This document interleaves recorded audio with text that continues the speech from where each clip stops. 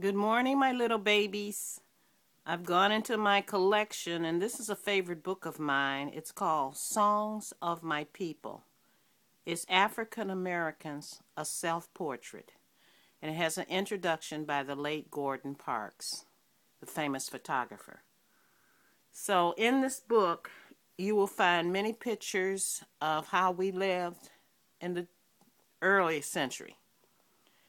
Uh, if you can go to the library and get this book, I suggest that you need to look back and wonder how we got over. We have survived.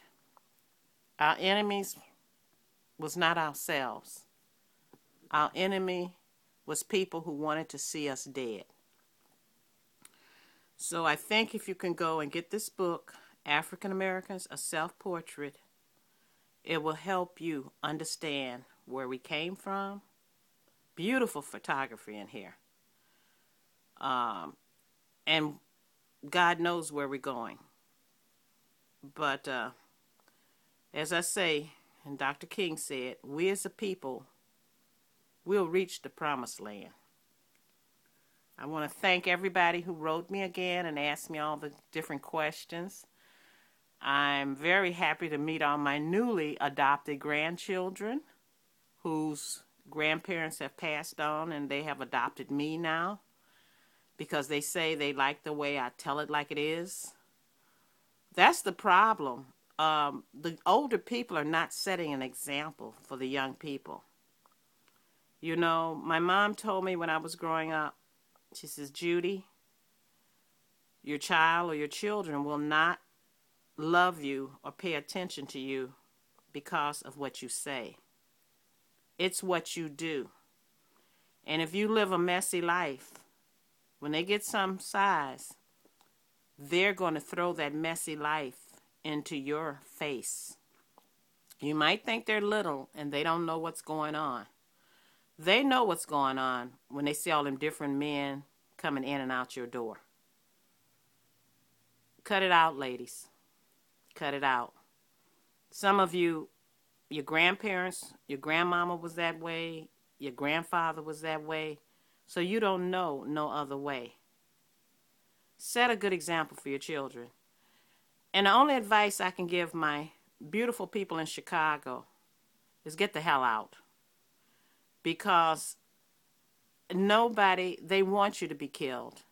Because they could do something about this. I have written from the president on down. I've had friends of mine to write.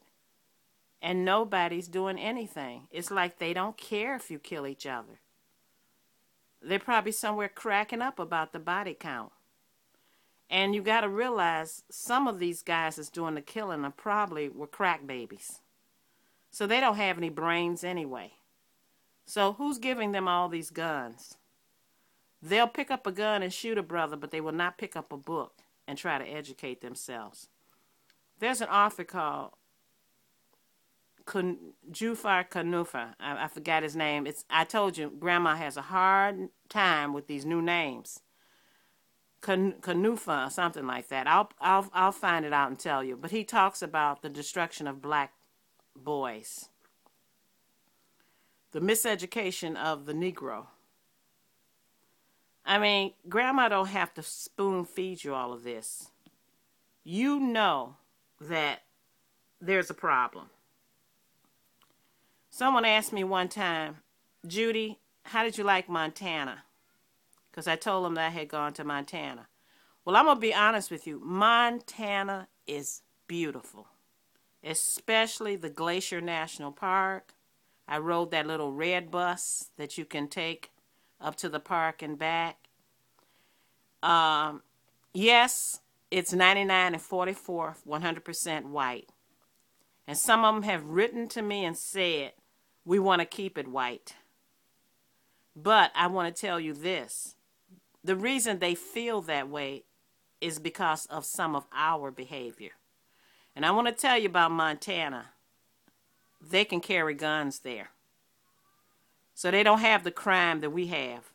Because people aren't going to shoot you down if they think you're going to be, someone can shoot you back. Far as myself personally, they were very nice to me. I stayed in a town called Kalispell, Kalispell, Kalispell, like you spell your name, Montana. It's up close to what do you call it? The Canadian border. I also went to a town 12 miles from Kalispell called WhiteFish. The people were very friendly toward me. I didn't find any prejudice. The only prejudice I really got was in emails.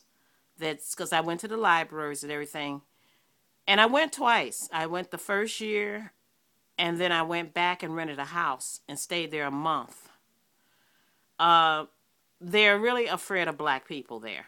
I have to honestly tell you that. And I'm an old black person, but I think they probably think I'm going to bring some of my grandsons that's going to contaminate the place. Now, don't think they little white kids are all that perfect. They have problems there too, you know, just like everybody else. But it's just something about our skin color that's scary. And I would tell you, I wouldn't recommend you going up there if you're going to come up there with their foolishness, because they will shoot you as soon as look at you. So that's what someone asked me about Kalispell and about Montana. But I have to say, some of the people call me from Montana. We're friends. In fact, I'll probably go there every August. Montana, it snows a lot there, so it's beautiful mountains. I mean, you can go see it. It's right on the internet, YouTube. Beautiful mountains. And, you know, coming from Illinois, the mountains just really crack me up. I love them.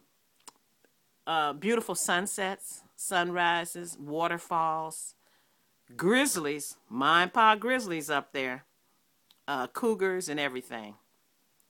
Another place that I visited, someone wrote and said they wanted me to talk about, was Alaska. To me, Alaska looks like Montana's masculine side. Not trying to say Montana's feminine, but Alaska's huge. I even passed by Sarah Palin's town because I took my daughter and I flew up there to Anchorage, and then we took the train, and all the Alaskan trains are out of sight. I love them, love them, love them. Huge. To Denali. That's that mountain.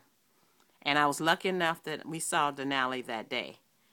A lot of alcohol problems in Alaska. Not that many black people there either. Mostly the Eskimos, I guess you would call them. I don't know what you call Native Alaskans. They really seem like they have a problem with the bottle. I mean, I didn't see that in Montana. People falling drunk all on the street. But I ate at the best restaurant in Anchorage. It's called the Brew House. They make beer there. My daughter and I never tasted such wonderful food. That was in Anchorage. You gotta have a reservation to come there. And you know, Grandma, I'm so mischievous. We had just got in town, and they said that we couldn't be seated until 8 o'clock that night. So I went in there, and I said, you know, I'm a little old lady. I mean, I play my little old lady card. I says, and I just got in from Chicago. I says, and I feel like I'll fall asleep in my food if I can't get an early reservation. She said, well, let me see what I can do. So she looked. She said, we can seat you in about 10 minutes. So don't always go by what people say about reservations. Just play whatever role you can play. Pregnant lady, I couldn't have played that role. But old lady, anything you can come up with, and it'll work. People were very friendly, very nice. Alaska has a free senior citizen day where you ride the buses for free. Alaska also has a free different ages day that you can ride the bus that day. Free young people's day where you don't pay to ride the buses. But Alaska is huge. Do I want to live there? No. I went there in August and it was still some snow. My daughter loved it because she's the hiking person and all of that. So that's it. South Dakota was another place that I went that I really, really loved. Rapid City. I went there about 3 times. That's where the Mount Rushmore statue is.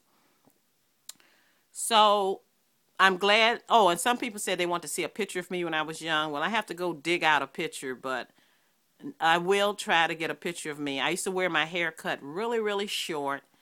And since I got my first gray hair, white hair really, at 31, I didn't want to look like my daughter's grandma. So I used to rinse it. But once she got 18, I didn't care. Let the white fly. So it's how you feel inside. Not against anybody who want to dye their hair. Go do it. I mean, look at Ronald Reagan's wife. She's what, in her 90s, and her hair is just that same brown.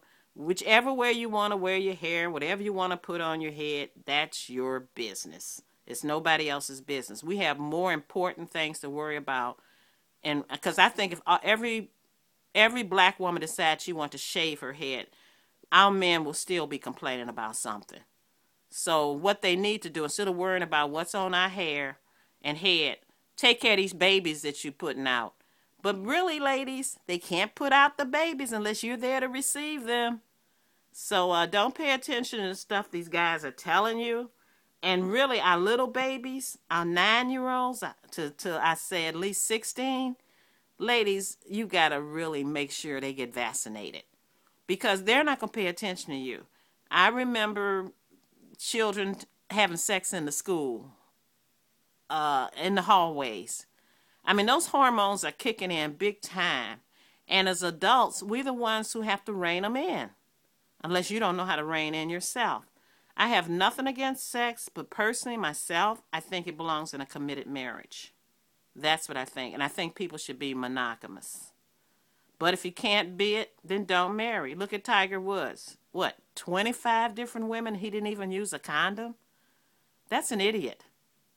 So, guys, they said a man that cannot control the zipper on his pants cannot control a nation.